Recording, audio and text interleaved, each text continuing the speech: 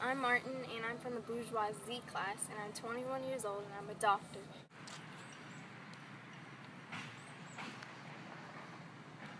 And that's what takes up most of my time. Before the revolution, the politics didn't really affect me, so I didn't really care much about it.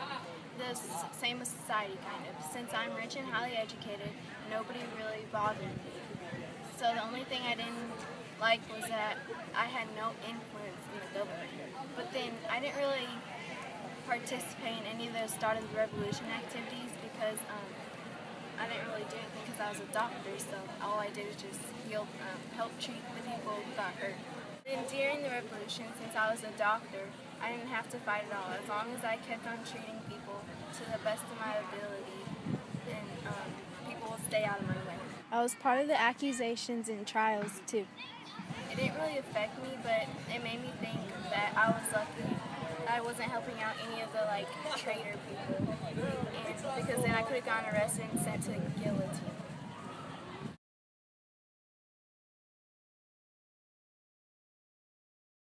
My name is Charles Amar. I am 20 years old. Before the revolution, I was one of the sans-culottes in the Third Estate. I was a bricklayer and worked long hours to provide for my mom and my sister. If I didn't fulfill my boss's needs, he would fire me and my family would go hungry. I wasn't happy with the way things were going, and I wanted a better environment for my mom and sister to live in, as well as a better one for me to live in. My mother's friend, a doctor who was very well informed, started getting information that America had had a revolution and that some people in France were starting to revolt as well. We heard that some people called John Locke and Jean-Jacques Rousseau were writing things having to do with his ideas as well.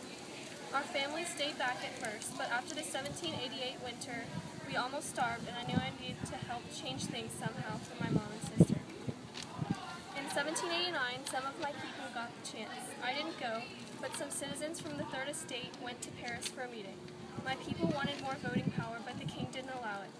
That prompted the want to do something for me, as well as the Parisians breaking into the Bastille prison. I was very scared because there were rumors that the king was going to punish us for this. I wasn't part of the National Assembly's actions in protesting much because I was trying to keep my family alive. But after King Louis was executed and France became a republic, things were a lot easier. We moved to America in 1793, shortly after the bad part was over. The revolution made me realize that everything can change quickly, and it made me strong.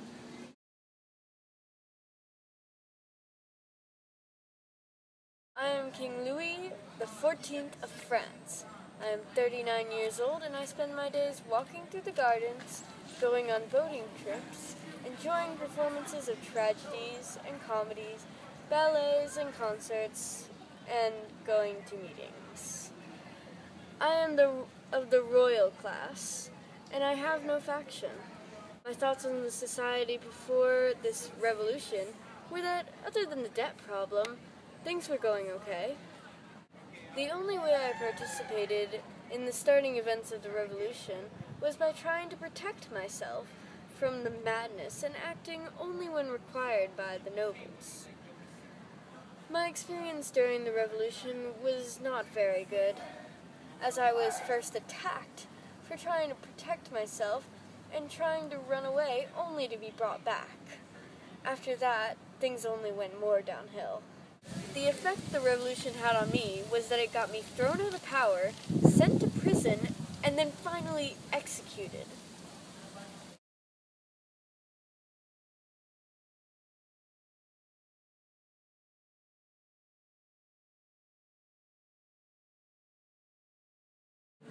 My name is Bishop Pierre Rosanne, and I am 56 years old. I am a part of the first class of the Old Order, and I do not belong to any faction. Before the Revolution, I was a well-known bishop in my abbey, and I preached and did not pay taxes, since I was a part of the clergy. I did not participate in any revolutionary activities because they limited my finances and my social status as well. During the Revolution, I was demoted to a public job. No one could attend church, and then I was jailed during the Reign of Terror by the Mountain faction.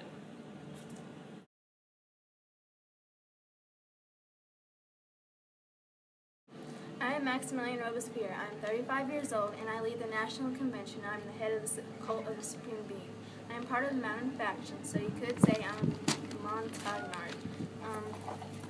I didn't really like the government and how it was, so I was very radical and I wanted a lot of changes to be done. I didn't really participate in the start of the revolution activities, but I participated during the revolution activities. I'm the one who said that we should use terror to defend the republic from its many enemies. So I guess you could say I'm the one who got the guillotine started. I thought I was going to be safe because I'm the one who suggested an easy way to get rid of enemies, but nope. So, well, I got killed during it. So I got killed during the revolution. So the National Convention soldiers surrounded me and some 100 of my supporters, and they took us into custody. Then I soon became beheaded.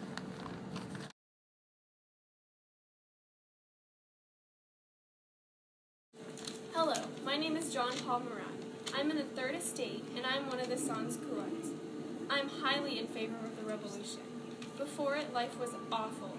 I hated Louis XIV and his wife, Marie Antoinette. During the revolution, I wrote for a newspaper called The Friend of the People. It was a great newspaper, and it highlighted all the reasons the government was horrible and corrupt. During the revolution, I also gave traitors' names to the executioners so they could execute people who were against the revolutions and the guillotines. The revolution affected me because after my death, people looked at me as a god because I was so popular for my violent views.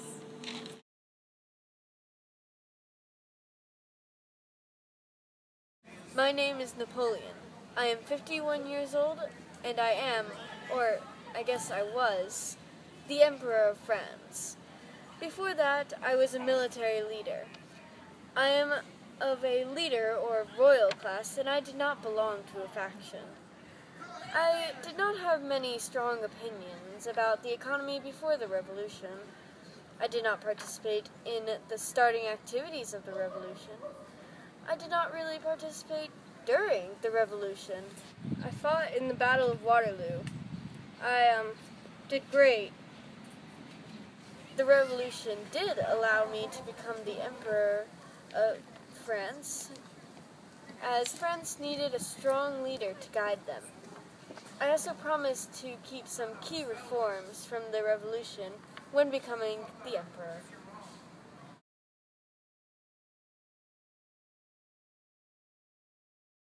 I am Tsar Alexander I of Russia, and I am ruler of all of Russia. Every day I do about my normal Tsarly activities, but lately my time has been filled up by this Frenchman Napoleon. When this revolution started, I was horrified to discover that the French monarch was beheaded, so I did not participate during the revolution. It did not concern me until now, when Napoleon has come and attacked Moscow just weeks ago. The revolution not only burned Moscow and made me fearful for my life, but it also gave my citizens idea of revolution.